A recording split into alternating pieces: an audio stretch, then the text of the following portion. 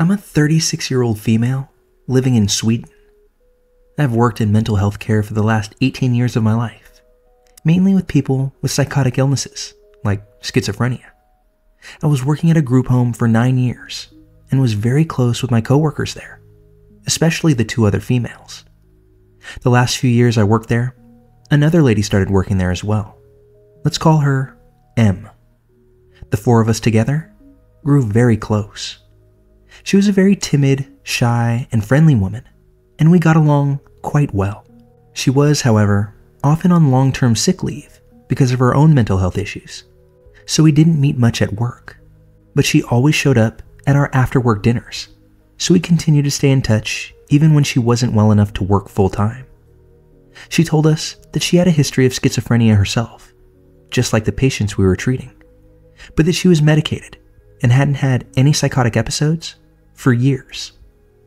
Since I have an education in psychiatry and extensive experience with schizophrenia, I have no judgment towards people suffering from the illness, and it didn't bother me being friends with someone who had a diagnosis like that. And even after what I will tell you, I still feel the same way. In the summer of 2023, I had moved on to work at a new place, also within mental health, but this time forensic psychiatry, like a halfway house for mentally ill murderers, just to give you an idea. The 4 of us former coworkers stayed in touch and still met up every now and then for dinner parties. M told us that she had been evicted from her apartment because of an incident where she had accidentally entered her neighbor's apartment during the middle of the night. She told us that in the huge apartment complex, the doors all looked exactly the same, and that she simply walked into the wrong door by accident, and that the neighbors had created a scene out of pure drama and reported her to the police. I somehow felt that while that sounded out of proportion to evict someone just from that, perhaps the landlord took that kind of action because he judged her based on her medical history, and I felt bad for her. I questioned her if something else had happened, and she claimed that it didn't, and that this was the full story. In Sweden, it's very difficult to get a lease for an apartment when you've gotten evicted. You pretty much get blacklisted. M asked me if she could move in with me, since she was literally on the street, like actually homeless. I said, "Of course you can." I've always gotten myself into uncomfortable situations by saying yes, instead of thinking about myself, and I had no idea how severe the situation would get when I said yes to M that night. I live in a pretty small apartment. It's 1 bedroom that pretty much only fits a bed and a desk, a living room that fits a couch and a TV, no room for an extra bed, a small kitchen, and a small bathroom. In addition, I have 2 cats. We decided that M was going to live in the living room, and I offered her to throw my couch out so she could have a bed there, but she said that she was fine with sleeping on the couch since it was comfortable enough. I insisted on giving her a bed, but she declined every time. There's a door between the living room and the bedroom, but between the living room and hallway, there's just an open arch so we wouldn't have total privacy. I hung up a thick velvet curtain covering the arch, so it would at least give her the sense of a door and more privacy compared to nothing. There's another door from my bedroom to the kitchen, so I actually have 2 doors to my bedroom. I have to leave one of them open at night since my cats like to go in and out, and they also have their litter boxes in the bathroom, along with food and water in the kitchen. I naturally kept the kitchen door open and not the living room door, since that's where M lived, and we wanted to keep our privacy somehow. She wasn't working at this time because she was on one of her long-term sick leaves, while I was working all sorts of odd shifts, so sometimes I had to get up at 6 a.m., and other times I wouldn't get home till like 11 p.m. I have really severe insomnia, and often need to combine multiple medicines in order to get to sleep. But even with this, I still wake up easily. I told M that I would appreciate if she could try to stay quiet those nights when I have to get up at 6 a.m., but that it's fine if she's loud when I'm off work or when I have evening shifts. M was a heavy smoker and a coffee drinker, so I bought her a coffee machine. Yeah, I know, I'm a weirdo who doesn't drink coffee very often, so I didn't have one in the house. But I wanted to make her enjoy her living situation just a little bit more. The coffee machine and the sink are placed right outside my bedroom door. Like I said, the kitchen itself is tiny. So the first night together, I had to get up at 6 a.m. for my shift. As usual, I had a hard time falling asleep. Em had been up several times that night to go out to smoke, and I woke up every time she did. At 5 a.m., she started making coffee, and since it's literally outside my bedroom door, of course I woke up to the sounds of it. I asked her in the nicest way possible why she was up this early, asking if she had any plans today. I mean, she's on sick leave. Why not be asleep at 5 a.m. if you can? And she just said that she couldn't sleep. I expressed the little bit of empathy that I could there because we were in the same boat. But I also told her that I would appreciate if she could wait until 6 a.m. to make coffee, since I really need this last hour of sleep. Adding a little bit more to why I need sleep is that I have a form of epilepsy that gets really bad when I don't get enough of it. I find myself particularly susceptible to seizures when I don't get at least 4 hours of sleep. I knew that I would probably get seizures at work now, meaning that this day would be both stressful and potentially dangerous for me, since there's a huge risk that I might fall and hurt myself. And it's not a good thing to get cramps and seizures among mentally unstable criminal clients who you're supposed to be caring for. I know that it's not an ideal situation to work in that field with my condition, and I can inform you all that I did quit after only 6 months. Em said that she really wanted coffee with her cigarettes, but that she would try to wait the next time that I had work. I accepted this and went on about my day, but things didn't get better. She continued to wake me up early in the morning and throughout the nights, and continued to promise to stop, but also insisted that she really wanted coffee with her cigarettes. I suggested making the coffee the night before, or drinking iced coffee, or even a Coke instead. But she didn't want that. I may add that she demanded for me to be silent at 10 p.m. because that's when she wanted to sleep. I did my best to respect that. She used to get these moments of binge eating where she would empty my fridge and pantry from everything I had. I remember this one time when I had bought a big loaf of bread, and she texted me 30 minutes after I had left the apartment, saying, "Hey, I'm sorry, I ate your loaf of bread. I'll buy it back once I get money." Like, an entire loaf of bread in 30 minutes? I had told her when she moved in to feel at home, and what's mine is yours. So I couldn't really get mad, but it started to annoy me for 2 reasons. 1, it was getting kind of expensive, since it was such huge amounts of food she was intaking. And 2, it was always at an inconvenient time of day, like after an evening shift when the stores were closed. I would come home hungry, and she had emptied the kitchen from everything I'd bought that same day. Em had long black hair that was everywhere, all over the sink, the floor, the bathtub. I'm no clean freak, but I think anyone could understand that this isn't the nicest thing to step in or see everywhere in your house. She also left her fingernails and toenail clippings on the bathroom floor. There were also pee drops on the toilet seat every time she had been to the toilet. I saw a silverfish on my bathroom floor, had never seen one before, and they eat hair, skin, and nails. So I figured this fella probably enjoyed life because of the new dirty conditions in my bathroom. At first, I didn't want to say it straight out because I thought it would hurt her, and I didn't want to make her uncomfortable. So I just put a broom and a dustpan in the bathroom to imply that we needed to sweep the floor more often.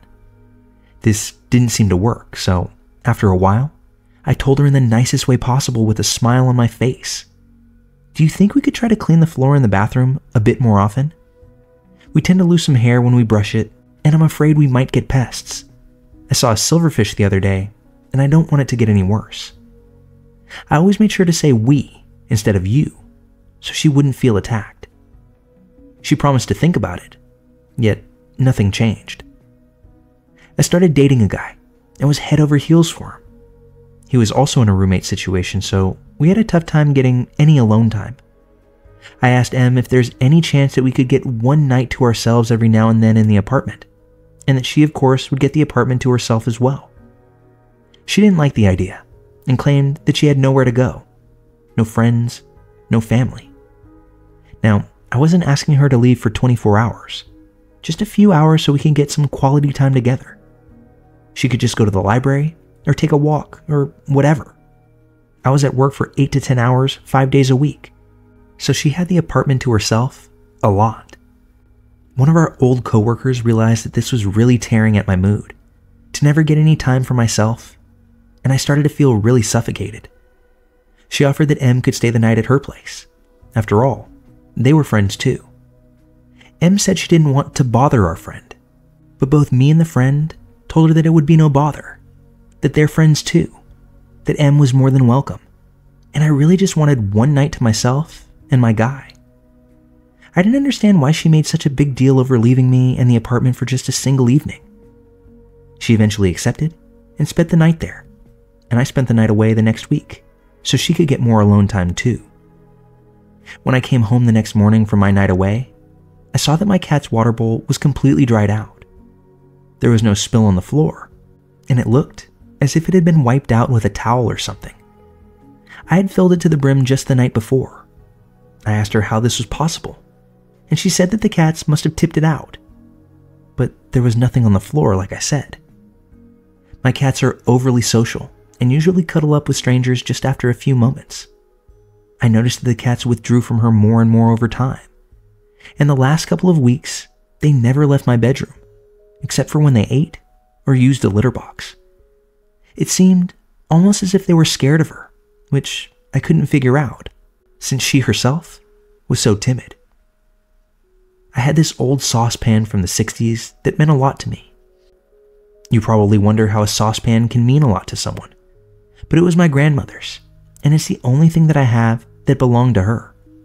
My mother used to cook for me with it all the time when I was little, so it has a great sentimental value to me. She burned it one day and made zero attempt to clean it. She just left it on the stove and went out to smoke. I found it ruined, and it brought me to tears. She didn't even say that she was sorry. She also broke dishes on several occasions and didn't bother to replace them or apologize. This only added to my frustration. It had been probably 2 months now, and she kept waking me up at night, kept binge eating my food, never cleaned, never left the house, scared my cats, and ruined my things. I realized somewhere along the way that she stole my prescription sleeping pills. Lots of them. I'm only allotted 1 per night, and as you already know, I really need them. I had 20 of them in a nightstand when I left for work, and when I came home, they were all gone. She denied taking them, which is pretty hilarious since no one else could have been there. My frustration was getting heavy. The summer heat was strong, and I felt locked up in my tiny bedroom with my 2 cats, never getting a single moment to myself, never any alone time with my guy friend, except for once every 14th day. My apartment was messy. She was stealing from me. The list just went on and on. Out of nowhere, my old elementary school classmate texted me on Facebook, asking me how I knew M. He had seen that I posted on Facebook that we were roommates now. I told him that we were old co-workers and that she needed a place to stay because she had been evicted. He said, "I know. Do you know why she was evicted?" "Yeah, she accidentally went into her neighbor's apartment." He said, "That's not the full story. She broke in and snuck up to their sleeping baby with a knife in her hand. But luckily, the father had woken up and wrestled her down, managing to save the baby." I felt absolutely sick to my stomach. Could this be true? It would certainly explain why she was evicted, but it just sounded so horrible, and she was such a timid, nice girl. I had so many questions. But my friend had the full police report. Apparently, the couple that M had broken into was his ex-girlfriend and her family. It seemed that M had a psychotic episode during the break-in, but those parts weren't public. It was, however, clear to me that she had been lying to me about what had happened, about how long she had been mentally stable. I started getting quite paranoid at this point. I was already frustrated with everything and really wanted her to move out. We did, however, have a contract between us that stated that she would get 30 days notice. I knew that if I asked her in a harsh way, it would mean 30 days of chaos until she moved out. So I wanted to handle this as nicely as possible. I started looking for cheap hostels that I could suggest to her so she wouldn't be on the streets. I sat down with her and told her that I loved living with her, and I felt really horrible for this. But I just miss my alone time and that my apartment is too small for 2 people. I made sure to tell her that it wasn't personal, that I wouldn't want to live with anyone right now, and that I wished it would have worked out, and that I'm really sorry, hoping that we could remain friends. She looked crushed and said that it wasn't possible. I showed her the hostel that I found and said that I understood that it wouldn't be the ideal situation, but I really needed her to move out because I felt suffocated, and also the summer heat was making it tough to always have the door to the bedroom closed. That it was also tough for me to get my sleep, something that I really needed. She said okay. She was going to try to move out, but not until the 30 days had passed. I was a bit disappointed, but I didn't expect anything different, so I simply said, of course. The first night after our talk, she got up and made her coffee at 2:30 a.m. I nearly had a mental freakout. I was going to get up at 6 and couldn't go back to sleep. I asked her in the morning for probably the 15th time to not make coffee till I get up. But this time, she didn't even respond to me. She just sort of sat in the sofa and stared out the window. I said, "M?" And she just kept staring. I was a bit put off by her behavior, but I left for work. She kept on with her weird act, kept making a mess, kept waking me up, kept eating my food. And all I could think about was the incident with her, the baby, and the knife. I eventually got so pissed off about being woken up by the coffee maker that I unplugged it and stored it in my attic, which she had no access to. It may have been childish, but I was just so tired at that moment. My sleeping pills were stolen, and I was starting to feel like Edward Norton in the beginning of Fight Club. Well, the next night, I woke up at 4 a.m. to the sounds of her making coffee in a saucepan.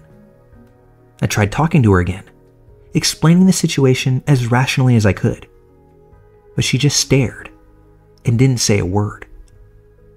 Me being frustrated and on the tipping point, I took the saucepan and stored it in the attic as well. I know, but I was going crazy, and I just wanted her to stop with these nightly coffee routines. Like seriously, get the hint. The third night, I had the guy that I was dating sleeping at our place because I was really paranoid now. Her weird behavior had not stopped. I woke up from my very light snooze by him poking me. He whispered, "Look," gesturing towards the doorway. When I peek up, I see M just standing there, silently, staring at us both. Now this was like a scene from a horror movie, with her long black hair completely covering her face. I didn't say anything at first, thinking maybe she'd break the silence, or perhaps she was doing something benign in the doorway in the first place. But I realized after a while that all she was doing was standing still and staring at us. It reminded me of the ending of Paranormal Activity, when Katie just stares at Micah in the final scene. That's when I sat up and said, "What are you doing?" But before I could finish the sentence, she slammed my door shut, and I heard the sound of something metal fall on the floor as she ran through the hallway towards the living room. I yelled out, "You need to leave," and started crying hysterically because this was turning into a f***ing nightmare. Of course, there was no way I could go back to sleep, and I was really happy that I had company that night. I just kept asking myself, had she done this before? Watched me while I slept? In the morning when I got out of bed, I opened the door that she had slammed shut and saw a kitchen knife on the floor. That was the metal sound I had heard before she ran off. I took all my knives and locked them in the attic as well. I then asked a friend of mine to come to my house and be here when I tell her that she has to move out immediately, that I couldn't wait the 30 days, which now stood at 27 days to be precise. During the conversation, I really tried to stay calm. I know she has mental illness. I know she means no harm. Even though I was so frustrated, I couldn't hate her. I was just mostly scared and tired. She, however, didn't even answer when I talked to her. She just kept that same million-mile stare out the window. She left the apartment and sent me a text instead, saying that I was disrespectful for bringing a friend over to her place. Nighttime came and I thought this would be a quiet night finally. No coffee maker, no saucepans, no knives. But at 3 a.m., I woke up to her burning dry coffee powder in a frying pan. At this moment, I was absolutely terrified of her. I mean, I had no idea she was back in the apartment in the first place. When I fearfully made my way to the kitchen, I saw that her face was dead. Her eyes were black. I suspected that she had gone back into a psychosis. I stopped the beginnings of the fire she had created, and she just ran off to the living room in silence. I knew she had an appointment with her psychiatrist the next day, and while she was away, I packed up all her things. I then sent her a text telling her that she needs to pick them up and return my keys, that I would give her money for a hostel for the upcoming 26 days. But she didn't reply. The guy that I was seeing came to keep me company in case M wanted to fight about it, but she didn't. She left the keys without even looking at us, just walked out the door. Our coworkers who were friends with both of us told me that she had moved in with a guy that she was dating. She stayed there for a few weeks till she somehow amazingly got an apartment of her own. She started working once more, and I was really happy to hear this. It seemed like she was doing well. Then, in January of this year, one of our old coworkers told me that M had called her and told her that everything must burn, that she has a baby that she must save, along with other delusional stuff. She had called 112, which is the Swedish emergency number, like 911 in the States. But they hadn't taken her seriously. M had then proceeded to burn her entire apartment down because the voices in her head were telling her to, that she had to burn everything to save her friends and family. Her neighbors had tried to rescue her from the fire, but she fought them off, ran back in, poured more liquor on the fire to make it burn even quicker. She was arrested and sentenced last week for aggravated arson. She'll serve her sentence in a mental institution/prison for a very long time, possibly forever. What's ironic is that she will probably be in the facility where I used to work and end up where she used to work herself. My old coworker was a witness at the trial, and apparently M had stopped taking her medication because she thought that it made her feel numb, and she thought that she was stable enough to function without it, which obviously wasn't the case. She had also stopped taking her medication the last few weeks that she'd stayed at my house, so when she stared blankly off into space, she was on her way into her psychosis. That includes the night that she stared at me with a knife in her hand, as well as when she burned the frying pan the last night that she was at the apartment. It's disturbing to think about what would have happened to me and my cats if she would have stayed, or if I would have been a heavy sleeper.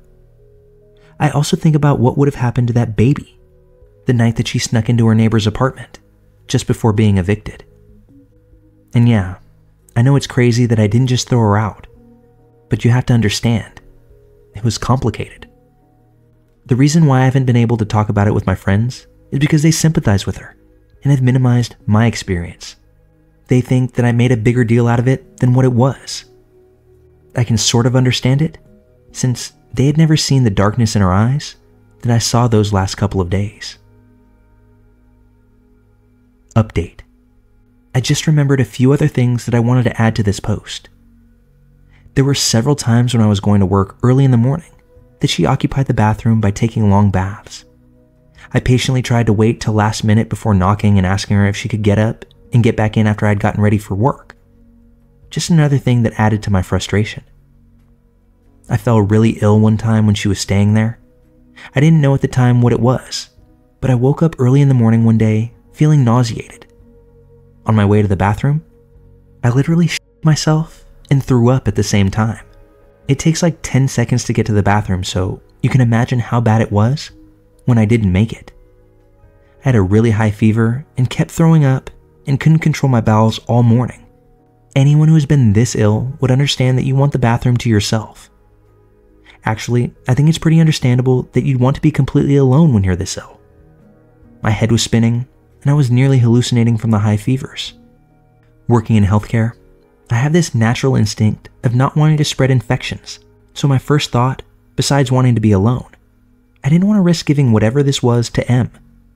So I begged her the moment I noticed that I was ill to please leave for her own sake. I could barely speak because it made me throw up that easily. One of our friends in common had asked her to water her plants that week, so she had the keys to her place and could have been alone there. But M refused to leave, and I swear if I had the energy to slip out the window and fall to my death, I would have, but I couldn't. I was half sitting, half laying on the toilet with a bucket in my lap, my head sort of resting in the bucket of puke because I couldn't hold it up due to the high fever. I just begged through whispers for her to leave so she wouldn't get sick too. I told her, if you catch this, we can't share the toilet. I will be here all day. You should go to our friend's house before it's too late. Please. Eventually, she left the apartment, absolutely pissed at me. It turned out I had a severe case of food poisoning, and I was well again after a few days, but my God, the fact that she refused to leave is something I felt I had to add to the story because, thinking back, not only was it frustrating, but it was just odd. I'm not sure if she had anything to do with my food poisoning. We never actually ate together all that much, but she did have unfettered access to my food pretty much at all hours of the day. There were also several instances of me returning from a long day of work to find that my cats had been locked up in my room. No water, no litter, no anything. I asked M every time why they were locked up, and she would simply say because the cats were bothering her while she tried to sleep.